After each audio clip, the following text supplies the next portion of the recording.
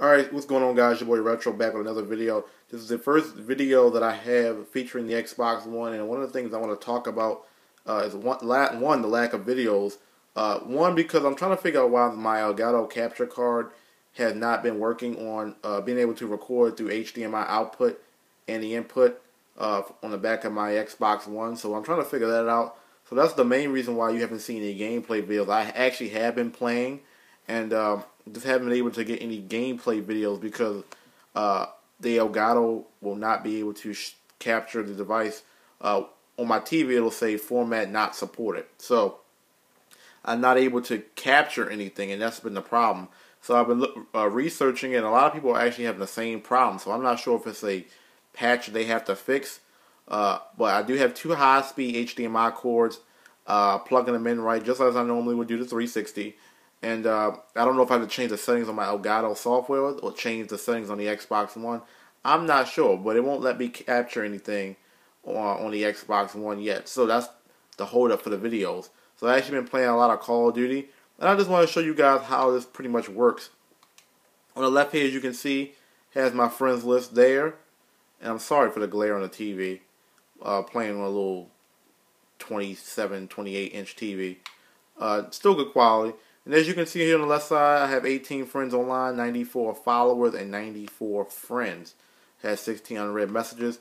And so pretty much what it allows you to do, it allows you to pull up your avatar, you can appear offline, change the color of your background, set your gamer pick, set your gamer tag, all that good stuff.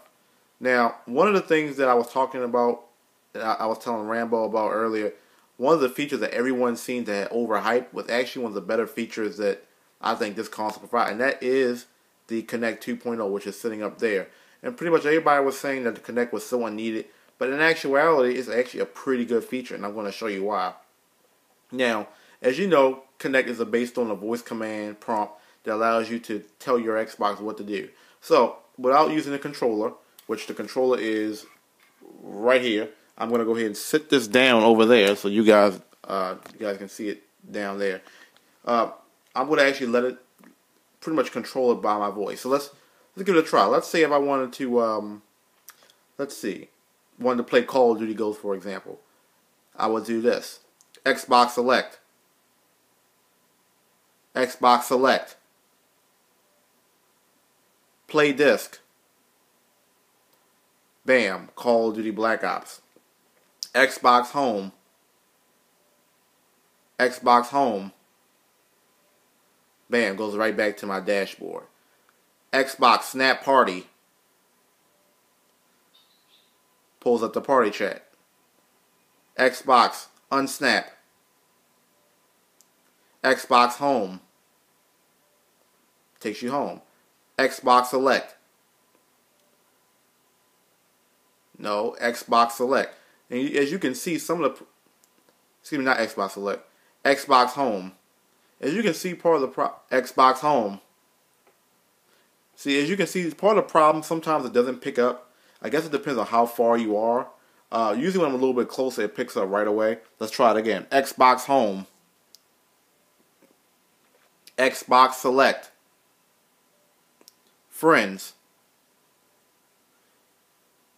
Takes you to your friends list. So it's not 100% voice accurate. Sometimes it will... I'll say something like, play game, or it'll take me to Xbox video or something like that. It's not 100% accurate as of yet, but it works on about 90% of the time. Xbox Home. I see you there to see it in prompt. Xbox Home. Xbox Home.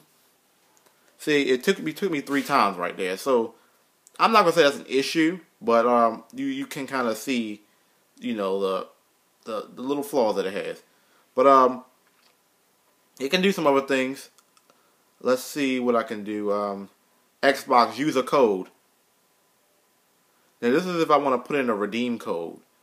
Now I was telling one of my friends you could use actually, instead of entering the 25 character barcode, you can actually hold the barcode up on the new codes that they have and show it up on the Kinect screen, and it'll be able to process your code without actually having to enter the 25 characters in.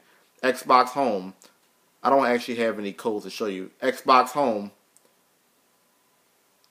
Xbox Home. So, but yeah, so I'm trying to work on getting these videos up.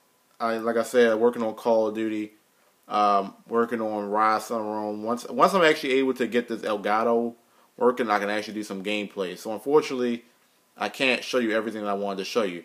But a couple frequently asked questions. One, is the Xbox One better than 360? Yes, it is.